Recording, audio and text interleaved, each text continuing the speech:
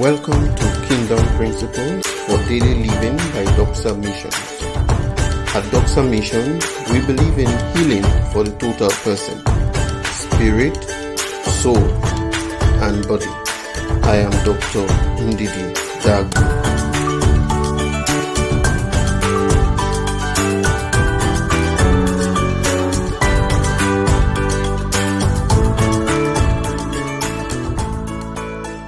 Today, we will be looking at the kingdom principle when things don't work as planned. Let us pray. Father, we give you thanks and praise as we go into your word. We are grateful for your word. We ask that you use me as a vessel unto honor, and we ask that you help us to be doers of your word. As we receive, your word will bear forth fruit in our lives. In Jesus' name, amen. Now, we'll start off by looking at Romans chapter 15, verse 24.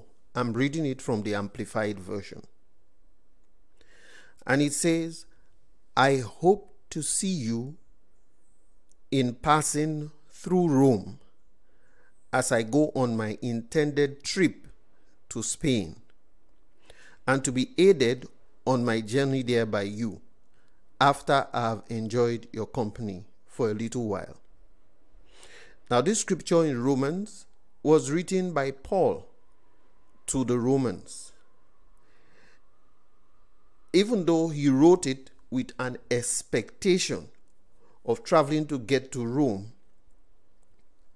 he never got traveling to get to Spain, he never got to Spain. Instead, he landed in prison and was eventually transported to Rome in prison. Now, incidentally, it was in Rome, and because he was incarcerated and his plans did not come to pass, and because he was unavailable, he wrote the epistles to the Romans, he wrote the epistles to the Corinthians, he wrote the epistles to the Philippians, to Philemon. He wrote many of these as letters to convey his messages and feelings that were transported through visitors who came to see him in prison. Now, it is very interesting that were he not imprisoned, he wouldn't have written these letters. And nowadays, as we look at the value of these letters, which now formed a large percentage of the New Testament of the Bible, we say that we can hardly preach a sound scriptural message nowadays for 15 minutes without referring one way or the other to one of these epistles that Paul wrote. Just like Paul planned and it didn't come to pass, so many times we plan and believe God for something we want in life, and it may not work exactly as we planned. Usually when this happens, we are unhappy because it has happened. And this makes it difficult for us. Now, the world is not going to devote itself to making you happy. And it is only when you accept this, when we accept this, that we will begin to move forward in the world.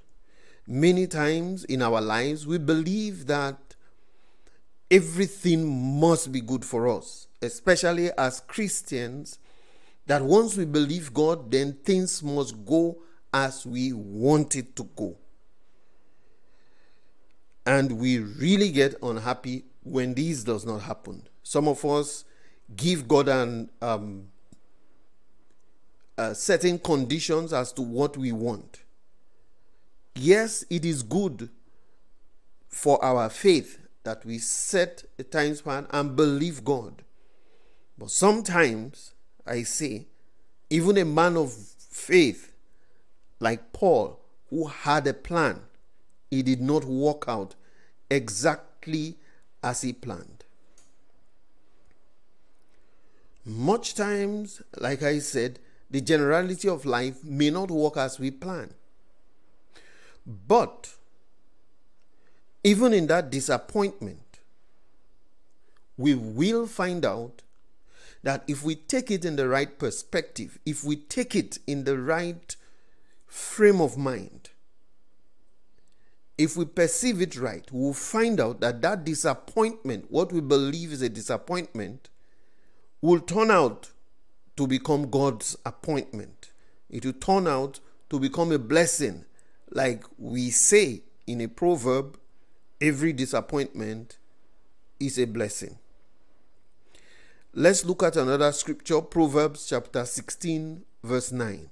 From Amplified, a man's mind plans his way, but the Lord directs his steps and makes them sure. And Proverbs 20:24 says, a man's steps are ordered by the Lord. How then can a man understand his way? And so looking at the scriptures, we should comfort ourselves each time. First of all, I will advise, check ourselves if we are in the will of God. Definitely, if you are not in the will of God, you should get yourself back into his will, because this is where the scriptures would apply to us. Now, when we look at the scriptures we just read, are we not glad that according to those scriptures, it is God that is in charge of our lives, directing it, no matter what happens? I am glad. And because of this, we should be confident in the things we do. Yes, philosophers ponder and argue why life, according to the word that we use in the modern days these days, why life sucks. As a child of God, all we need to do is focus on how to live life in Christ, how to live a joyful and faithful life in Christ. This is what will see us through.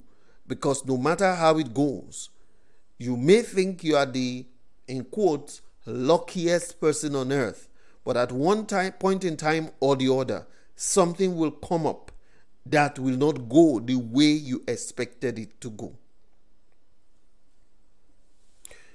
Now, when you look at these incidents and how it happened, it reminds of how an oyster, let's use it as an example, makes a pearl. How we can turn these things around, or the comfort we get, can be gotten by looking at how it is. Now, an oyster is a soft animal that protects itself with a hard shell. Now, when an oyster lives and dies, usually we pick the shells, and when we look inside, many times we see a pearl. A pearl does not form in a day.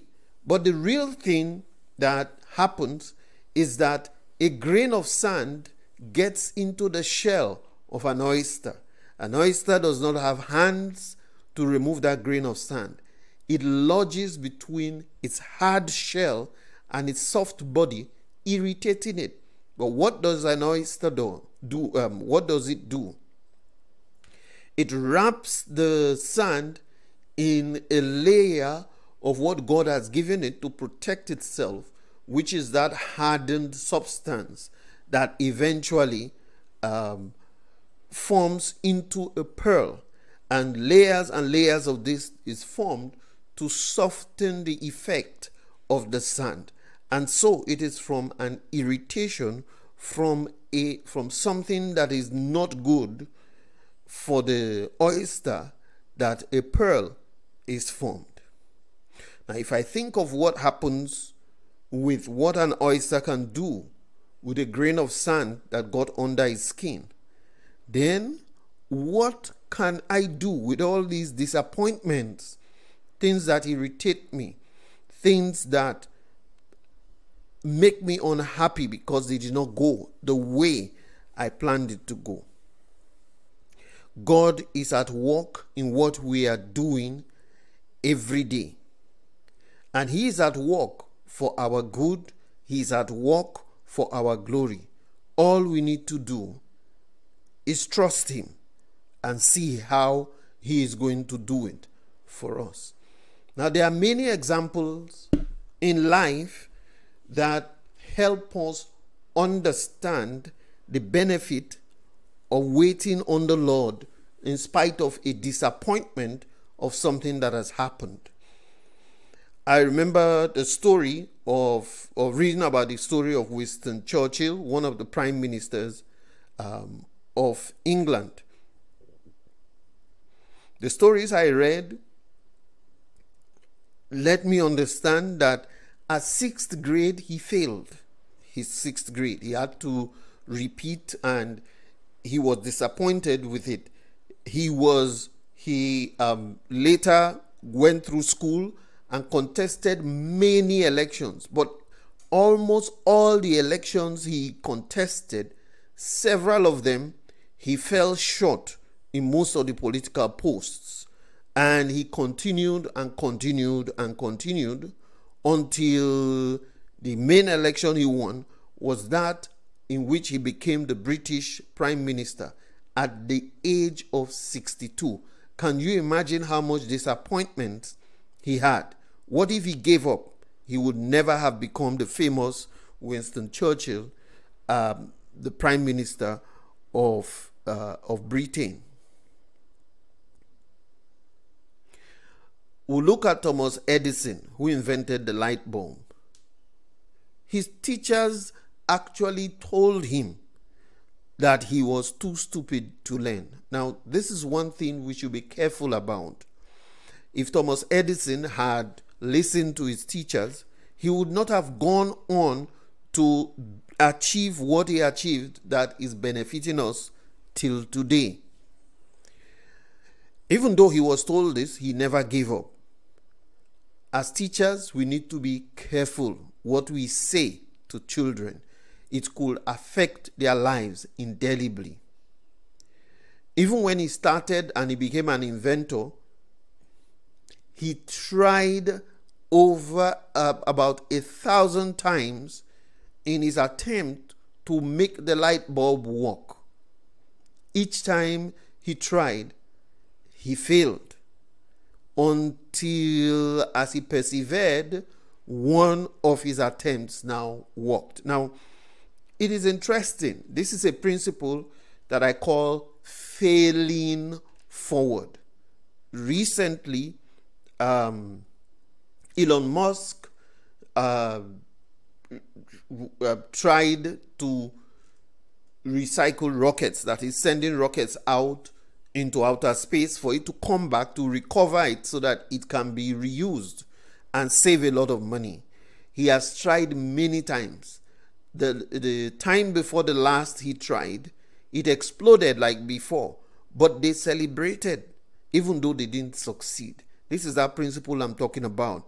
What Elon Musk said then was that the amount of data that they gained with that rocket that exploded will help them in the next phase of his plan. And true to it, I think last week or 2 weeks ago, he succeeded in landing back a rocket. So this is the principle I'm talking about, failing forward. You continue to try in spite of things not going exactly the way you planned it. We also have the story of Colonel Sanders of KFC, which is almost ubiquitous around the world. He actually went with his receipt many times to many restaurant chains for them to try it out, and over 1,000 times he was rejected, but he never gave up, and eventually he had his breakthrough, and KFC is what it is today because he didn't give up. And so I'm encouraging us, whatever is happening, whatever failure or difficulty or plans that didn't succeed, don't give up. We should be encouraged by 2 Peter chapter 3 verse 9, which says, "The Lord does not delay and is not tardy or slow about what he promises, according to some people's conception of slowness, but is long-suffering, extraordinarily patient towards you, not desiring that any should perish, but that all should turn to repentance." And Ecclesiastes 3:1 says, "To everything there is a season, and a time to every purpose under the heaven." There is a time for you to succeed. And Habakkuk in Habakkuk 2:3 says, "For the vision is yet for an appointed time, but at the end it shall speak and not lie. Though it tarry, wait for it, because it will surely come, it will not tarry." Now, there is a right time, as I just mentioned, for everything. God is never late. Whatever you're expecting from God, he is never late, and there's nothing too difficult for him to do. Even though you want it right now, at the end you find out that God is always on time. At the end of the day, you will say, "Thank you for that thing I was expecting did not come at the time I expected it to come. If it had, I would not have had so and so experience." It's not that the Lord wants us to suffer, but there is a best time because the Lord knows our future. One of the ways, or two things I'm going to highlight today that will help us to be able to go through these situations and circumstances that seem impossible, that seem like failures, that make us unhappy, is to hold on to hope. Hope is a very important aspect of it. Job chapter 14 verses 7 to 9 says, "If a tree is cut down but still retains its roots, the moment it contacts water, it will begin to grow again." Ecclesiastes chapter 9 verse 14 says, "For to him that is joined to all the living there is hope. For a living dog is better than a dead lion." It doesn't matter your situation, so long as you are alive, it is well. The lion is king in the world of animals, but a dead lion loses all its worth. Even an animal that has no value but is still alive is worth more than a dead lion to us. But for a child of God, hope is not even lost in death, because we look at death as a temporary change of address, and a change of address from the earth here to be in heaven with God as children of God. So no matter what the situation is, we should still hold on to hope. So long as you are alive, there's an appointed time for you to receive that blessing that you are trusting the Lord for. Aside from hope, the second thing I'm going to encourage us is to maintain your joy in the Lord.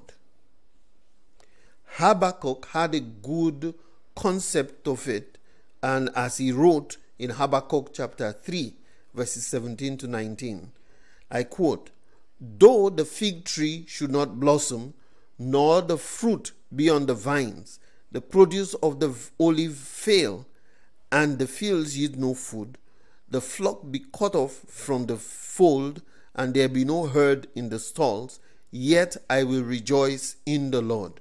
I will take joy in the God of my salvation. God the Lord is my strength. He makes my feet like the deer's. He makes me tread on my high places." And so, like Job, if we just look for something the Lord has done for us, and we use it to have joy in the Lord of our salvation, the fact that we are saved should be a lot of joy. There are many people that are not saved. The fact that we are still alive It doesn't matter the condition, should give us joy in the Lord. We should praise Him, worship Him. And if we maintain this, it will help us to stand strong and await that breakthrough that we are trusting in Him for. I encourage you today, don't give up. That miracle you are expecting from God is just around the corner. Hold on to hope, hold on to the joy of the Lord, and it will come to pass in your life. In Jesus' name, amen. Thank you, Jesus, for your word. We receive it. Amen and amen. Thank you for listening. If you were blessed by this message, please like it and share with others. Also, please subscribe to our YouTube channel for more messages at Doxa Missions. That is DOXAMISSIONS on YouTube. You can also find us on Facebook at Doxa Missions and on Twitter at Doxa Missions. We are also on Instagram at Doxa Missions SLU. God bless you.